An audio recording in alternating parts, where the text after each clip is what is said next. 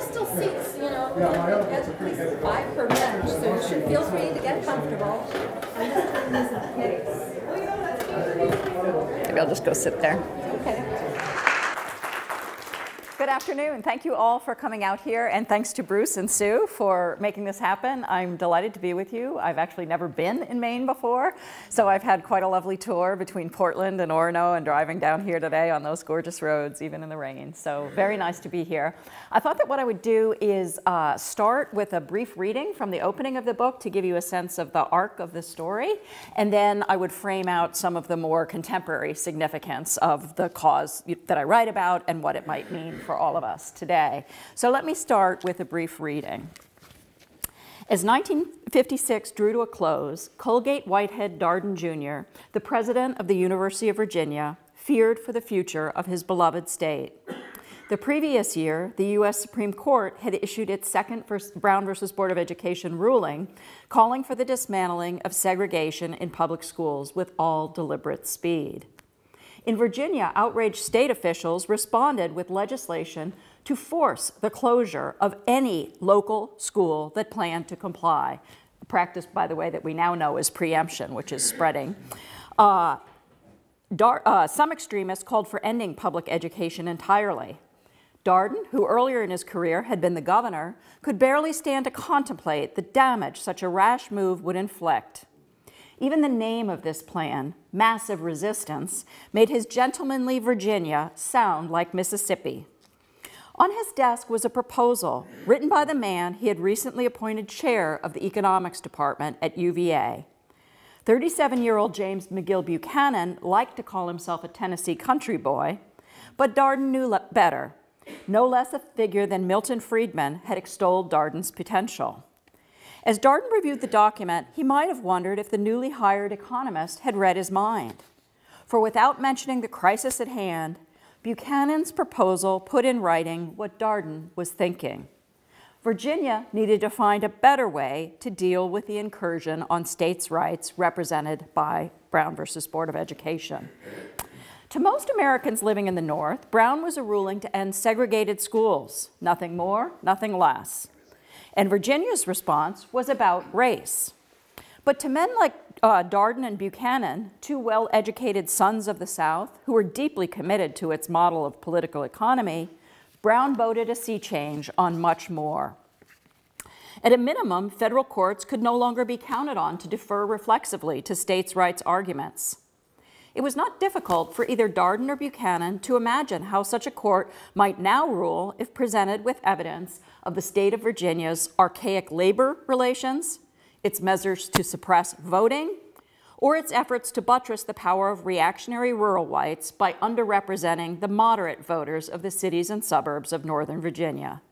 Federal meddling, in their view, could rise to levels once unimaginable. James Buchanan was not a member of the Virginia elite, nor is there any explicit evidence to suggest that for a conservative white Southerner of his day, he was uniquely racist or insensitive to the concept of equal treatment. And yet somehow all he saw in the Brown decision was coercion. Find the resources, he proposed to Darden, for me to create a new center on the campus of the University of Virginia, and I will use this center to create a new school of political economy and social philosophy. It would be an academic center, rigorously so, but one with a quiet political agenda to defeat what he called the perverted form of liberalism that sought to destroy their way of life, a social order, as Buchanan described it, built on individual liberty, a term with its own coded meaning that Darden understood. The center, Buchanan promised, would train a line of new thinkers in how to argue against those seeking to impose what he called an increasing role of government in economic and social life. He could win this war, and he would do it with ideas. Some may argue that while Darden fulfilled his part, he found the money to establish this center, he never got much in return. Buchanan's team had no discernible success in decreasing the federal government's pressure on the South all the way through the 1960s and 1970s. But take a longer view. Follow the story forward to the second decade of the 21st century, and a different picture emerges. One that is both a testament to Buchanan's intellectual powers and at the same time the utterly chilling story of the ideological origins of the single most powerful and least understood threat to democracy today, the attempt by the billionaire-backed radical right to undo democratic governance. So this is a story about how Buchanan's ideas were later weaponized by Charles Koch and the donor network that he's convened to transform our country. I'll keep my remarks brief today, but I thought I'd start by sharing with you the response of one reader to the book that I particularly appreciated. And this man was a Civil War buff. And he told me that he was terrified by what he was reading in the book, but that by the end he became hopeful because he remembered an analogous moment in the Civil War. He compared our situation today in America to that facing the Union Army in 1862. At that moment, General Robert E. Lee, who's lately been much in the news as we debate these monuments that commemorate the Confederacy, General Lee was going from victory to victory and was just 40 miles outside of Washington, D.C., advancing the Confederacy's bid to uphold slavery in the name of liberty. But at that moment, chance intervened. An Indiana Union Army corporal, volunteer named Barton Mitchell, found a fat envelope in a campground that had just been vacated by General Lee's forces. And inside that fat envelope were 3 cigars, but also the battle plan for the invasion of Maryland. Realizing what he'd come upon, Corporal Mitchell passed it up the chain of command and it reached General MacLean, who, with that document, was able to inflict the first really significant Union defeat on General Lee at the Battle of Antietam, and it proved a turning point for the Union Army in that war. So I think about this Corporal Barton Mitchell a lot these days, and I really hope that that reader was right, that what I found does turn out to have the capacity to move back this program that we're seeing now in an analogous way. Because what the proxy army of Charles Koch left behind, and that I stumbled upon in my research in an untended old office at George Mason University, just across the Potomac from Washington, D.C., was a lot like General Robert E. Lee's battle plan. And not just in their shared commitment to property supremacy, a cause that I have come to think about as property supremacy because I think that best captures what this is really about. And where journalists, above all the brilliant Jane Mayer, I'm sure many of you have read her pieces in the New Yorker or perhaps the full book, Dark Money, where journalists have done a terrific job following the money trail of this Koch and other funding to the radical right. I happened in that abandoned base camp and in some earlier reading on the ideas that are making this strategy so devastatingly effective, the ideas that are guiding the Koch's operational strategy for transforming our country, in fact, by stealth, and I'll come back to that. And these ideas also alert us to what the real endgame of this project is in a way that I don't think you can grasp if you don't understand the history that led to it and the ideas themselves. So in short, the real endgame of this Koch donor network is, in fact, enchaining democracy, as my title suggests.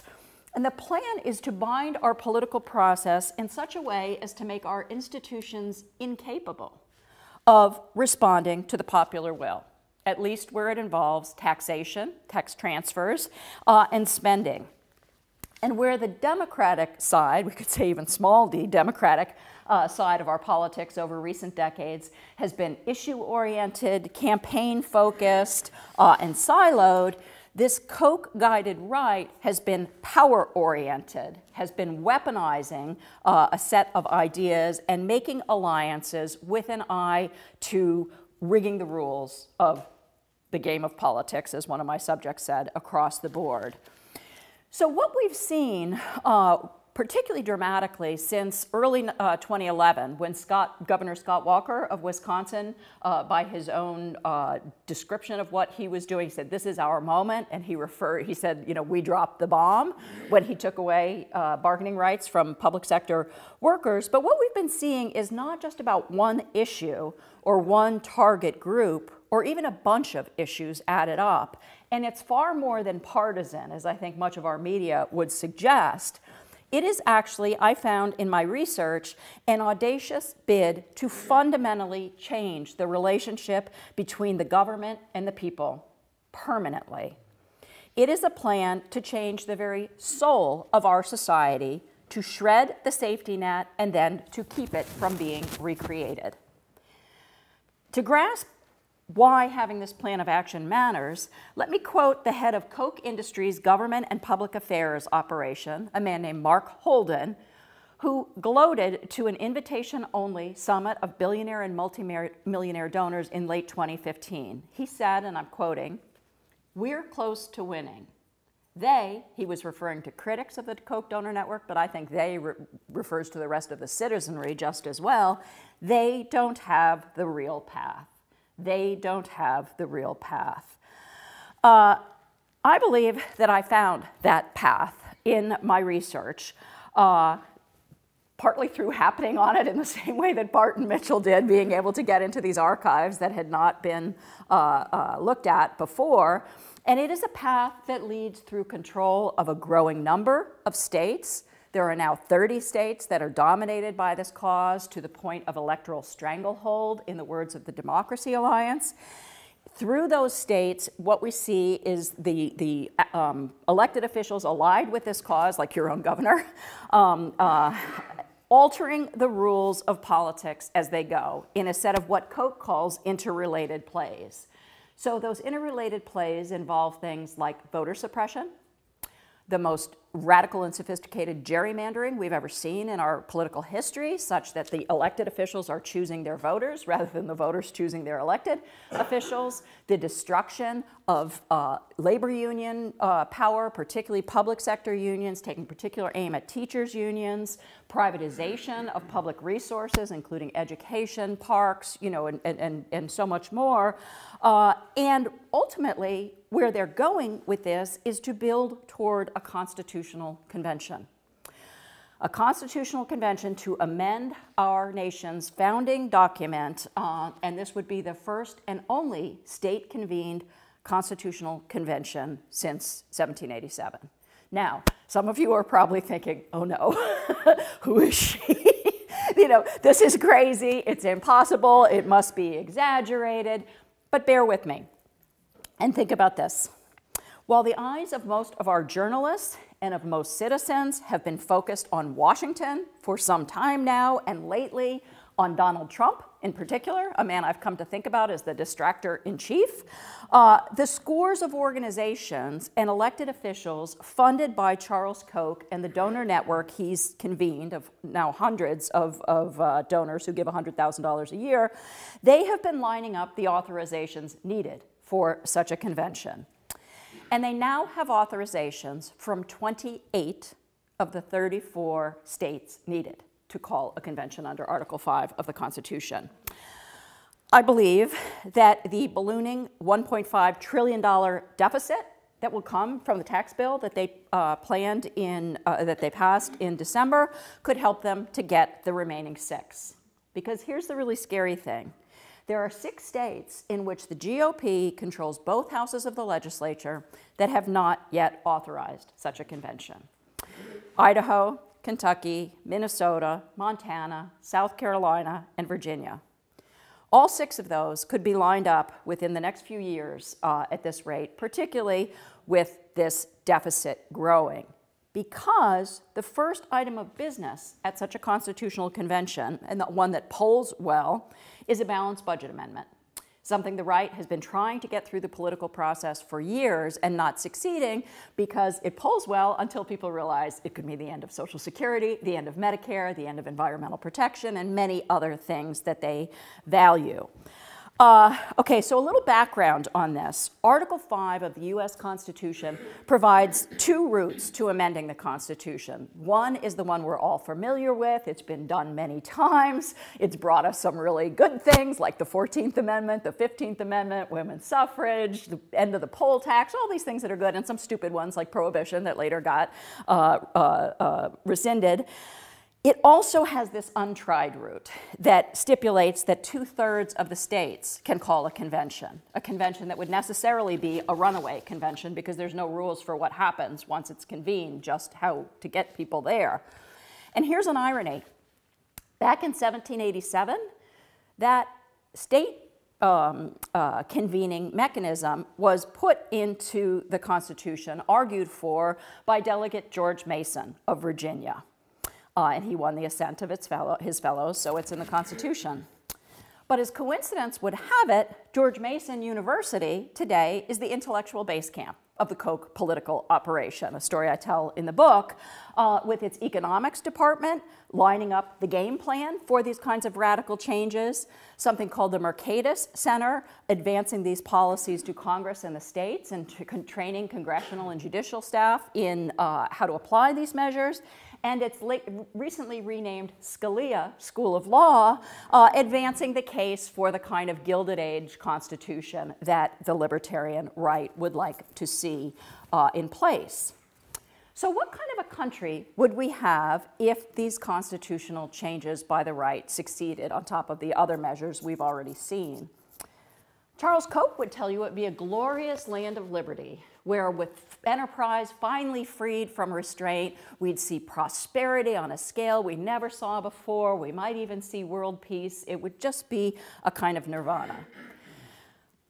But the scholars he's funded and the sources that I found in my research tell us something else. They tell us that this libertarian utopia would look a lot like America in 1900.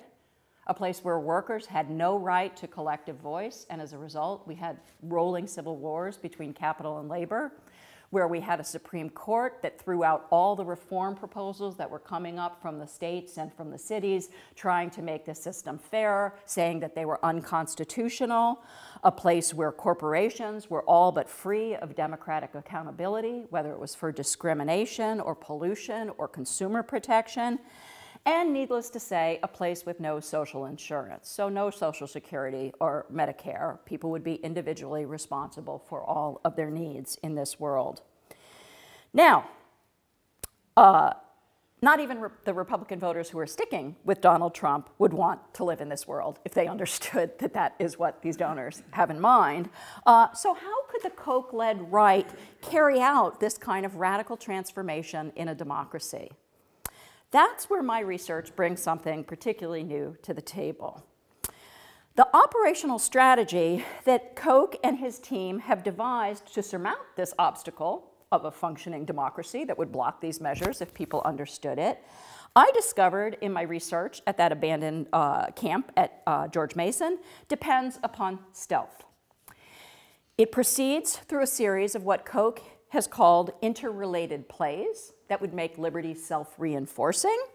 These are incremental changes that build on one another in a cumulative manner so that this cause never actually has to inform the people of what the true end game is, or even be honest about the purpose of the moves, each of these moves, as the overall goal moves, project moves closer to its goal. Why stealth?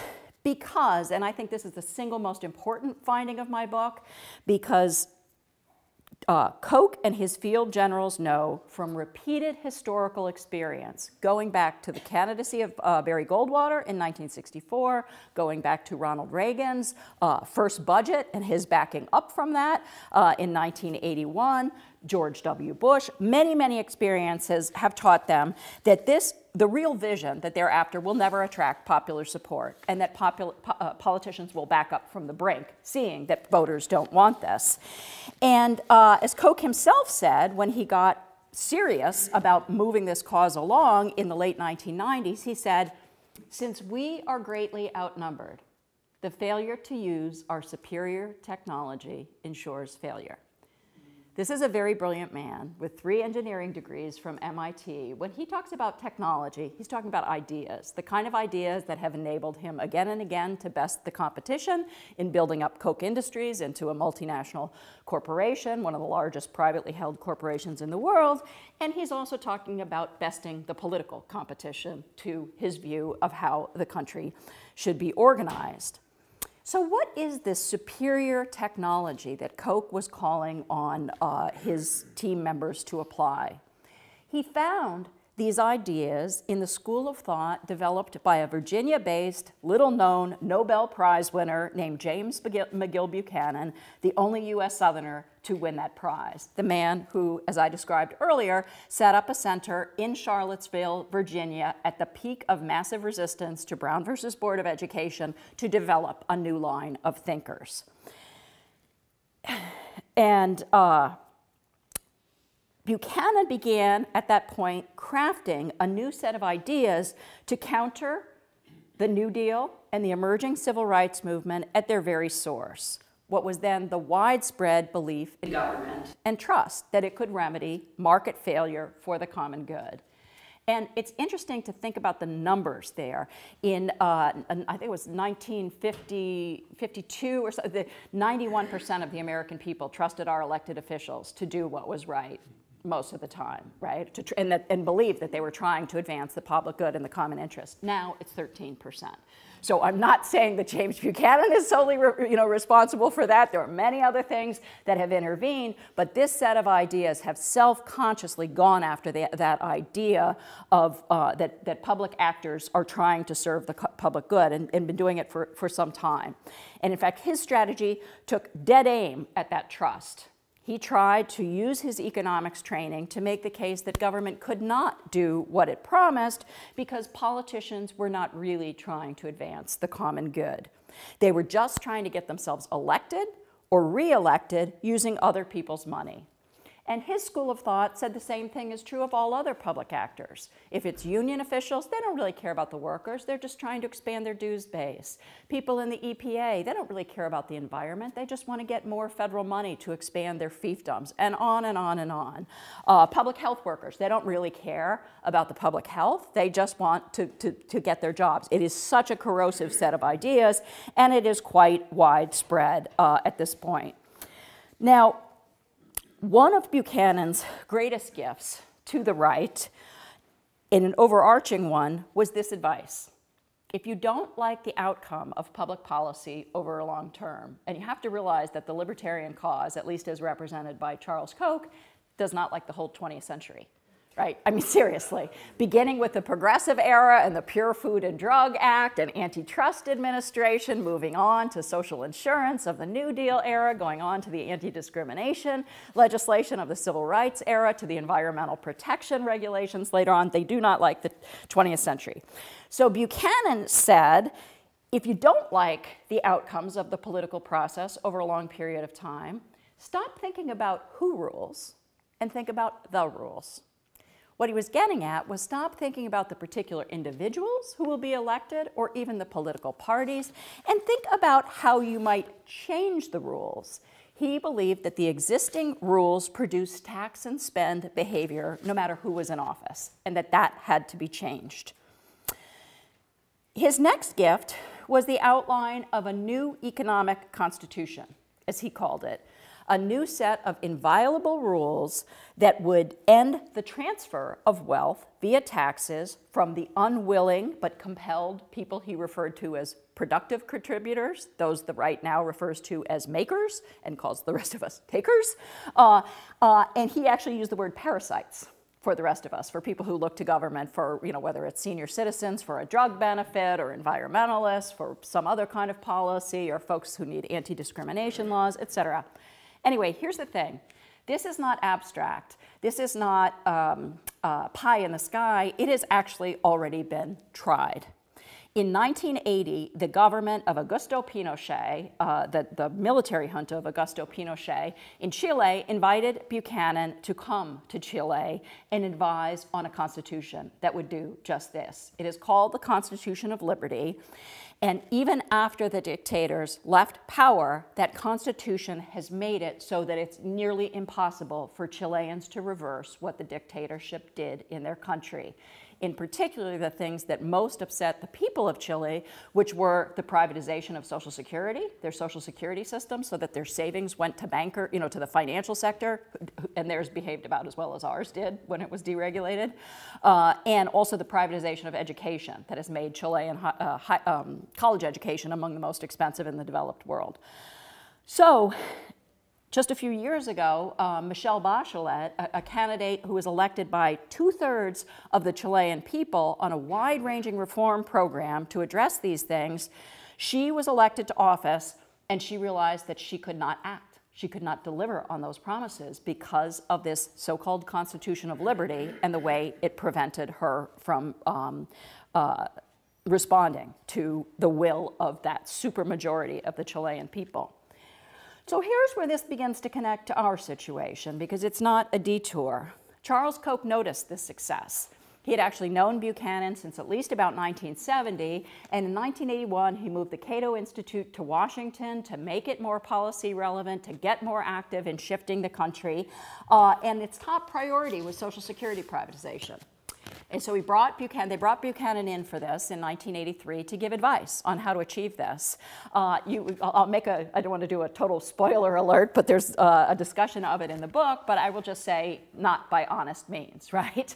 Buchanan understood that Social Security was incredibly popular with every constituency, and he went through all the demographics. There's a solid phalanx in support of this program because it's good and it works. So he said, you don't want to take it on frontally. Instead, what you need to do is spread the idea that it's not viable so that people won't trust it, they won't believe it's going to be there for them, and you can weaken support in that way. And then he also advised on a step-by-step approach to kind of divide and conquer in a very sophisticated way. And I won't get into the details of that right now, but I can if you'd like me to, and they're spelled out more in the book. So these discussions go on over the years, and over the years, Koch himself becomes more desperate. He's getting older, he's 80, I believe now, and seeing all these changes in the country that were disturbing to him. And by 1997, he concluded that Buchanan's school of thought gave him, in his words, the technology needed to achieve this radical transformation.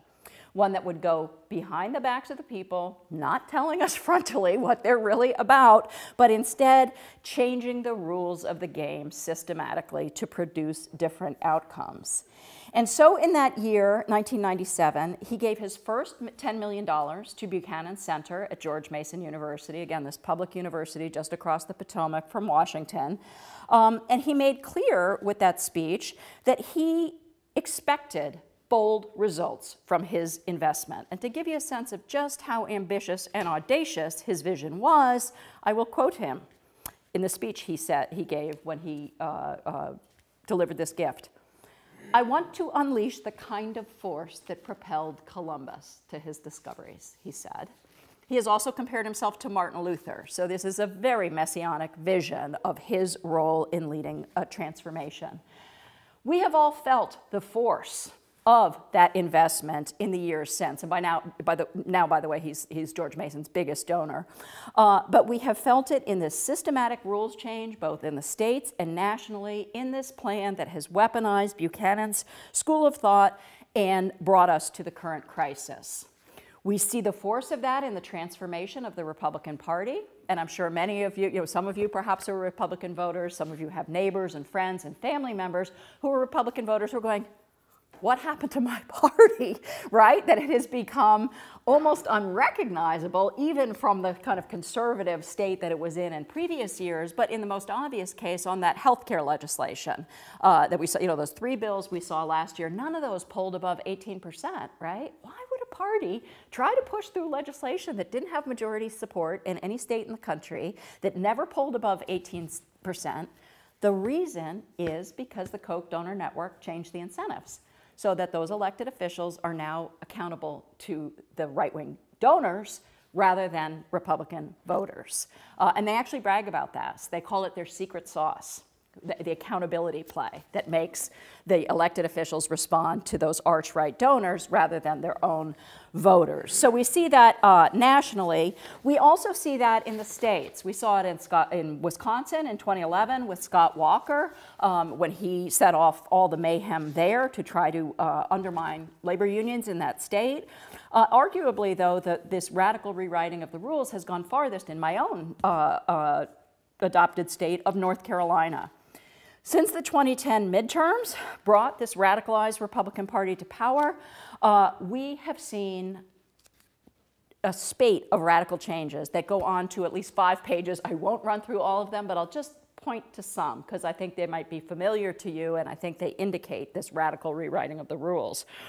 One of them is, of course, the most, and I mentioned this before, but the most sophisticated gerrymander we've ever seen in our political history, right? Another is sharp attacks on public education at all levels and radical cuts in funding for it while shifting off tax revenues to private schools that one shock judge found are under no legal obligation to teach students anything. They rescinded a racial justice act that was designed to ensure fairness in policing and in the criminal justice system. They have attacked labor unions in general and teachers unions in particular. They have rolled back measures to protect the environment and reduce global warming, and on and on and on. And within those changes, they have also worked with breakneck speed and secrecy frequently, not even stopping for traditional things like hearings before passing significant legislation. So it's been quite dramatic. And then they capped all of this by passing something called the Monster Voter Suppression Bill of 2013 that in some 15 different ways tried to suppress the votes of people who would challenge this agenda. They are now actually trying to undermine our independent judiciary in North Carolina, something that's not getting nearly the attention it should because, again, all eyes are focused on President Trump's latest tweets and so forth.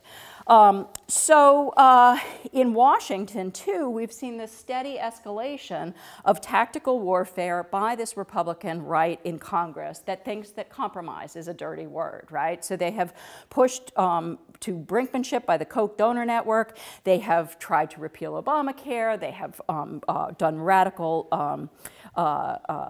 evisceration of environmental legislation, and so forth, refused the Affordable Care Act, immigration reform, and on and on.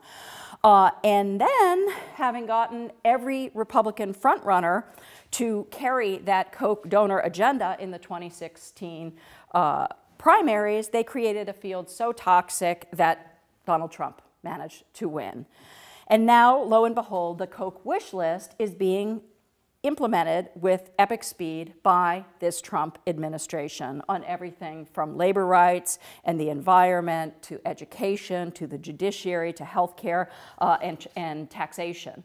And Charles Koch actually recently boasted at the latest donor summit that they had gotten, he said, I've gotten more accomplished, or how do you say, we've gotten more accomplished in the last 5 years than I was able to accomplish in the preceding 50. So there's this sense of gloating at how quickly this is moving through. So I know this is a lot to absorb, and I'm sorry for that. I know it's probably deeply unsettling. I can tell you that it was unsettling for me also doing this research. But I want to turn to setting up a discussion by putting out the kind of all-important question that we're facing, and that is, if we have this Koch battle plan, if we now know where it comes from, know the ideas that it's coming from, that deep history going back to Virginia in the age of massive resistance, if we know how altering the rules is what has made it so successful over the last decade, and if we know why the ultimate end game is changing the Constitution, then what we need to discuss, I think, are the implications for good people such as yourselves who I don't think want to see this agenda go through. I think we can all look at this agenda, hear about this agenda, and realize that it's probably not a kind of world that we would want to live in, and probably not the kind of world that we would want to bequeath to our children and grandchildren and future generations. So the question then becomes, how can we address this? So I will stop here and then take your questions on this and comments. What I'm seeing is that people are finding this kind of revelation to be really helpful in orienting them to what we're dealing with. So another favorite analogy I have now for the book came from a public health nurse who said, you know, it's like in my line of work, she said, you have to get the diagnosis right before you can determine the correct treatment plan. So I think once we know that this plan that's being, you know, implemented by the other side comes from people who are very determined, who have been working on this for decades, who have been playing a very sophisticated long game, very strategic, who are working on multiple fronts. That, I think, also informs us about, you know, what we should be thinking about. And I think actually there's ultimately much more strength on the side of the pro-democratic forces. I think the single most important finding of my book is that these architects of this cause chose the strategy they did because they understood they'd never have a majority if they actually told people what they really stand for and what they're really trying to achieve. So I think the crucial thing at this point is to alert as many people as possible to this strategy, and for people who are concerned to then think about how they can be part of the solution. And I think different people will work in different ways depending on their own, you know, personal networks, their contacts, their strengths, their passions, their skills. But I think if we can all think about, this is like our democracy is in a real emergency right now, and what's going to happen over the next few years is going to be decisive for a very, very long time. If we're thinking in those terms, then I think we can plug in the ways that make most sense for us, but doing so with an eye to the larger situation. And I see people around the country doing that, so I am really encouraged by that. One could think about working in kind of concentric circles with the people who are closest to, you know, who maybe share your views but aren't active, getting them active, and you begin to create those ripples that then change the public conversation. Because I think some of those folks who put these folks in office, it might be a while before they see the light. I think this is an international project, and it has been since 1947. There was a group created to promote this kind of free market fundamentalism by some of the Austrian economists that Charles Koch favors, Friedrich Hayek and Ludwig von Mises. Milton Friedman was there. Buchanan joined this group in 1957. So that was Europe and the US then. It's now a transnational group, and their most recent membership rosters are up in part because environmentalists have put them there, because globally, these groups, and there's also something called the Atlas Network that has 450 groups operating in 90 countries, and one of the things that they are doing is pushing climate science denial. They are deadly determined to stop any action on what's happening to our planet. So they are key sources pushing out this kind of smog about the climate.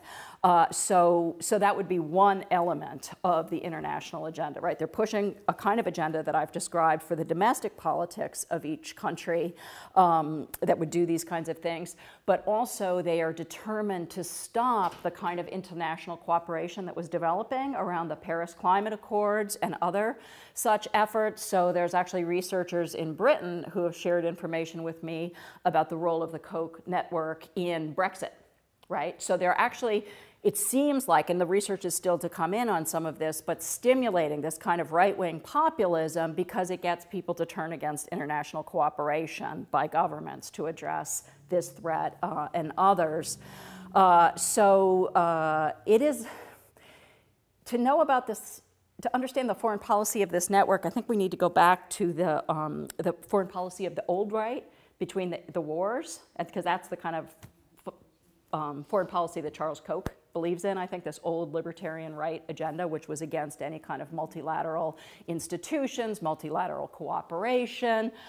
So it's a frightening vision, I think. Yeah, it's a really important question, though, yes. The second thing I'd say is we're learning more and more now. There's some really, really good researchers who are out here on the task, and I've read from 2 European historians, one of whom recently had a piece showing that this notion that there's these guys on the one hand and these right-wing populists on the other, there's too many connections. So some of the right-wing figures, particularly this person was writing about Germany and Austria, they are connected with the Hayek institutes that are connected with this Atlas network.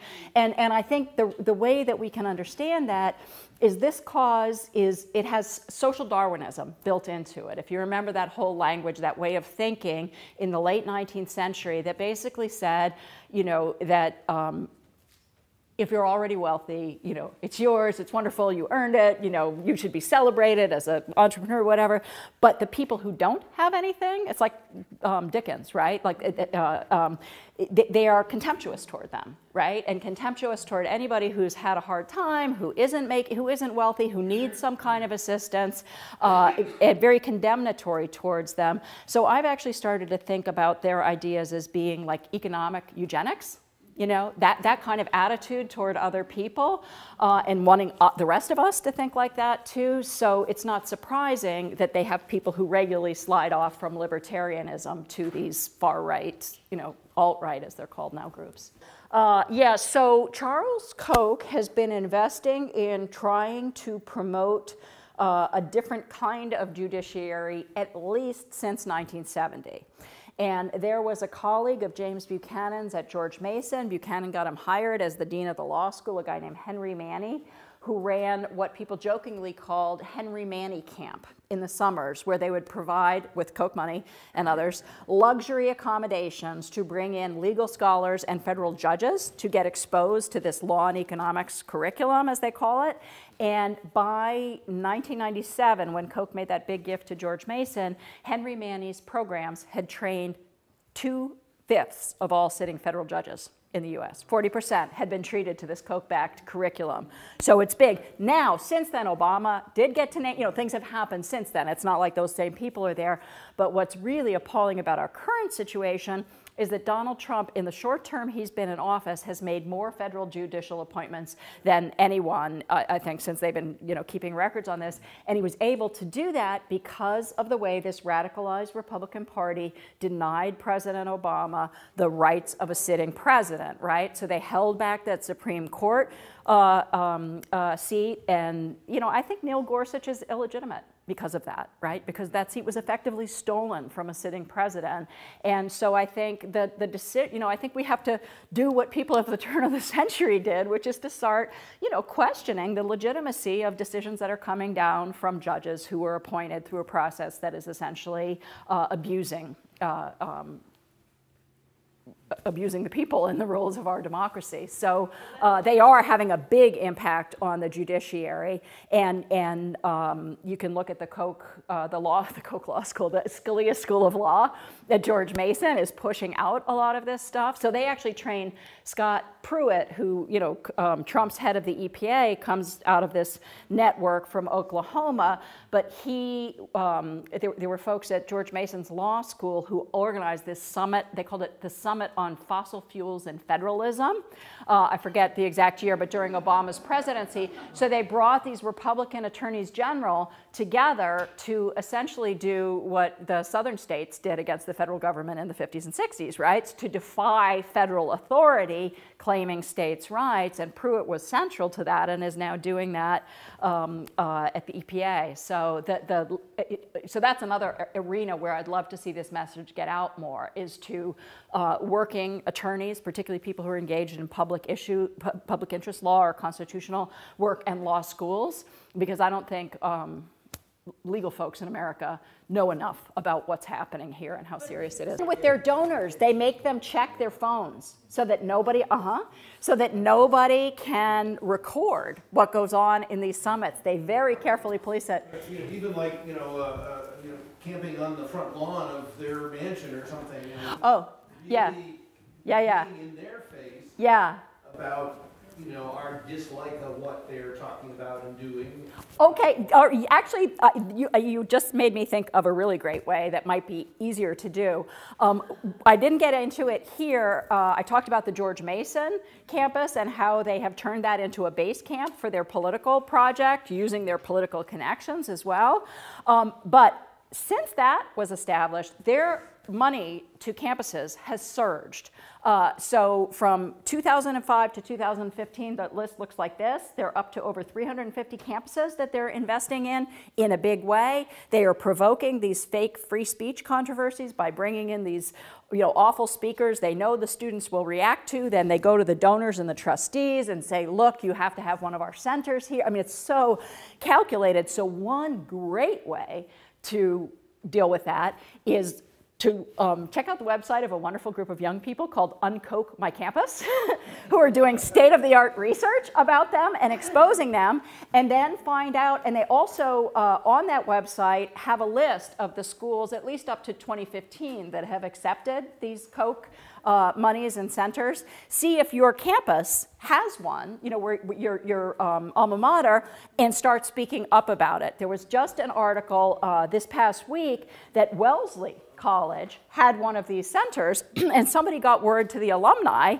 who include Diane Ravitch, the school reformer. The alumni said, what? What? And they shut it down. So that's, I think that would be a way to convey the message and to not let them do that kind of, you know, greenwashing of their project. So that's probably an easier one to get to. You know, it's an interesting thing because we also find this cause celebrating many of their thinkers celebrating the Confederacy, right? They like the Confederate Constitution and so forth. And I mean, that was a rebellion against America, right? So I hear you. And I actually use the phrase in the introduction to my book of, I ask whether we should be thinking of this as a fifth column, right? You know, that notion that comes from the Spanish Civil War. Because these guys, I mean, this billionaire grouping that Charles Koch has pulled together, they're so hostile to our democracy as it exists and to fellow citizens who they just see. I mean, it is just like John, and I have a prologue on John C. Calhoun, the pro-slavery, you know, the guy whose ideas informed so much of the Confederacy. And here was a slaveholder whose wealth came from owning other men, women, and children. That's how he got his wealth. Well, he is the original source of this makers and takers framework, Calhoun.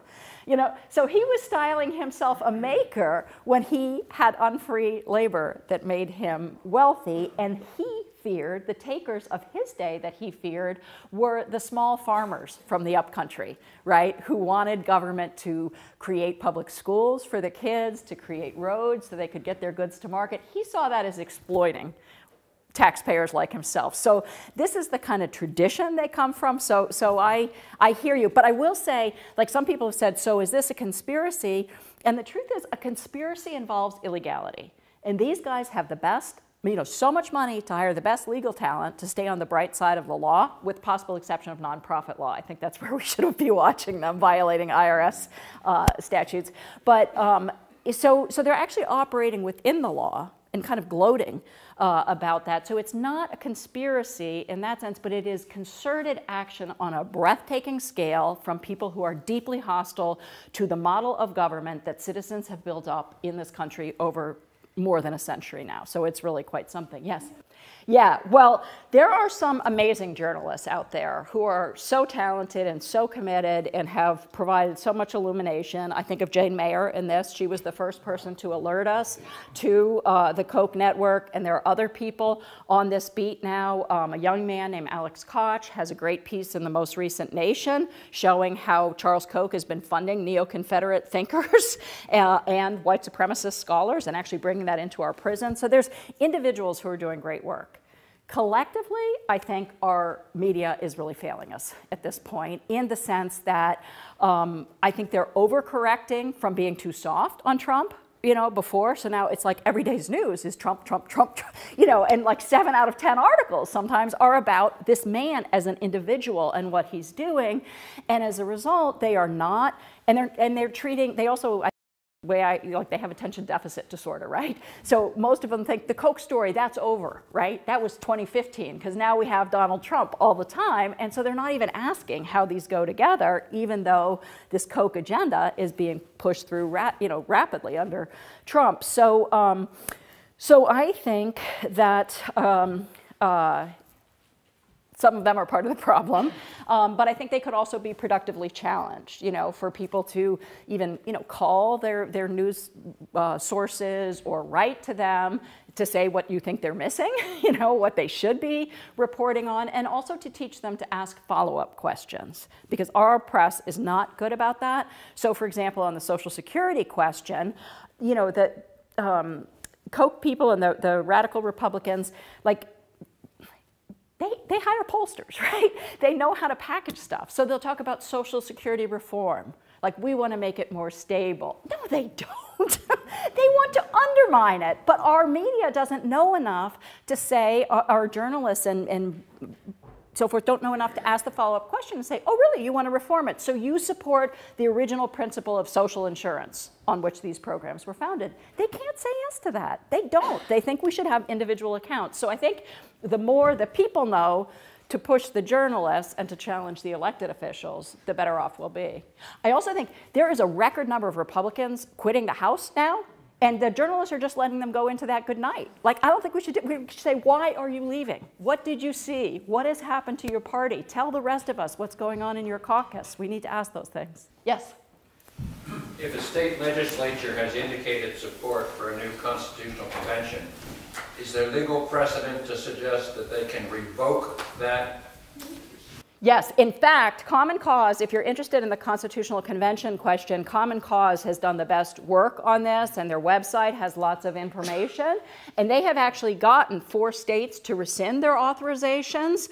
Unfortunately, I was recently talking to a member of their legal staff, and he was saying that they can't see getting any more state governments to take them back, because now they're the state governments that are trying to put them through. But they did get 4 states to rescind, including New Mexico, but then Scott Walker's Wisconsin just came in as authorizing. But I will say this, that so you need 2/3 of the states to call such a convention, to constitute it, and then 3/4 of the states to ratify it.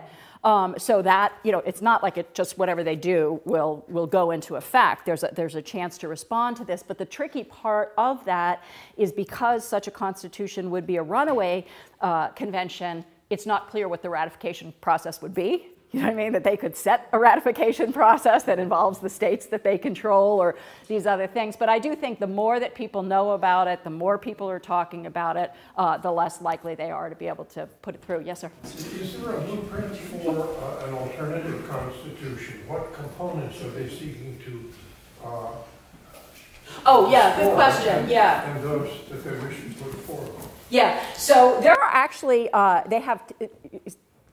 it's not exactly clear what their ultimate plan is. Some say they would only do the balanced budget amendment, but again, it's a runaway convention, so it probably wouldn't stop there. So there's a legal scholar, activist, and talk show host named Mark Levin, who wrote a book called The Liberty Amendments. If you just look up, if you Google Liberty Amendments, you'll see 10 of them, and they include such things, along with the balanced budget amendment, as, just to give you a sense of the radicalism, revoking the 17th Amendment, the amendment that brought us the direct election of US senators. This came out of the progressive era, right? As people saw that the state governments were actually the branch of government most likely to be captive to the, robber baron corporations, as they were called at the time, a reform was made, a constitutional amendment, so that we would directly elect our senators. Well, they want to go back to having the state governments choose the US senators. So that's kind of how radical it is. And a deep need, which again, many people who are active today are realizing, a deep need to change the public conversation, right? To restore discussion about what is the common good, how do we derive, how do we identify that, why do we pay taxes, where do they go, how are they important? I think, this is a moment, I believe, like the 1860s and like the 1930s. Not as dramatic, but very like those in that we have a very strongly anti-democratic current in our history and in our political culture that feels very legitimate, and that came up with the Confederacy, it came up with the property supremacists in the New Deal. Both times, the larger portion of the population were the pro-democracy forces, but the only way they defeated the anti-democratic forces was by renewing democracy, right? By enfranchising the freedmen in Reconstruction, and having the radical Reconstruction governments, the Freedmen's Bureau and so forth. And then in the New Deal, by creating the New Deal itself, by empowering workers and consumers. And we got periods of pretty dramatic public hope and change and lots of good things happening in those. I think that's what's got to happen again. Sir. So I was thinking about this whole effort nationwide to have a balanced budget amendment in the Constitutional Convention. When it's come up in Maine the last couple of times, there have been progressives who've said, this is great, it would be our opportunity to get Citizens United dealt with as part of that Constitutional Convention, and we're all for it. Has that come up in other states? Yes. Yeah, and it's really a challenge. In fact, I spoke to some of the folks from Common Cause who said that when they were trying to rescind the authorization, getting the folks in New Mexico to rescind that authorization, they were up against a group, I think they called themselves the Young Turks or something, but who were trying to defeat them and saying that, no, we want to have a constitutional convention so we can take up Citizens United. And, you just go, wake up, because this right now is so organized and marching in step and coordinating at every step of the game through all these different domains and organizations, and we just don't have that on the progressive side. We don't even have the channels of communication built well yet. So any convention at this point would be totally on the terms of this group, and I think would do a lot of damage. So I think, I'm glad that you raised that, because it is a real issue out there, not just in this state, but in others. But yeah, I think it would be a mistake, yes. I think so often on the progressive side of politics, we get these either-or formulations, like it's either bottom-up in mass movements or it's top-down. I have to tell you, as a scholar of social movements, they almost never succeed unless you have both. You need the mass struggle, the mass organization, the disruption to get people focused on the issue. But if you don't have any allies on the inside, you're not going to make any lasting reform or anything change. So I would like to live in the both-and world. No, it's a real mess. And that's why I think, going back, I think taxes are in some ways the most important issue of our time, that we have to start a different kind of conversation about taxes. We're here in a Friends meeting house, and I know the American Friends Service Committee has been so important over the years, on issues of war and empire. So I think we're going to have a conversation about where are all these monies going, right? The most recent Trump budget, there's so much money going to a military that's already engorged, and nothing going to these other needs. But I think there are so many things to be encouraged now with the teachers in West Virginia. 55 counties, totally solid. And by the way, has anybody ever seen the movie Matewan? John Sayles? So my class had seen that when we looked at the socialist movement. It's a wonderful movie. Matewan. It's about the mine wars in West Virginia at the turn of the century. And anyway, it was so exciting for my students to have watched that movie that's centered in Mingo County, and then find out that Mingo County was a stronghold of the teachers' movement. I'm going to try to get people who haven't. But interesting, as long as you've introduced the Bible too, let me mention that there was a passage in the book part in the book that talks about something that Buchanan did, a piece that he wrote in, I think, 1973 or 75. It was called The Samaritan's Dilemma.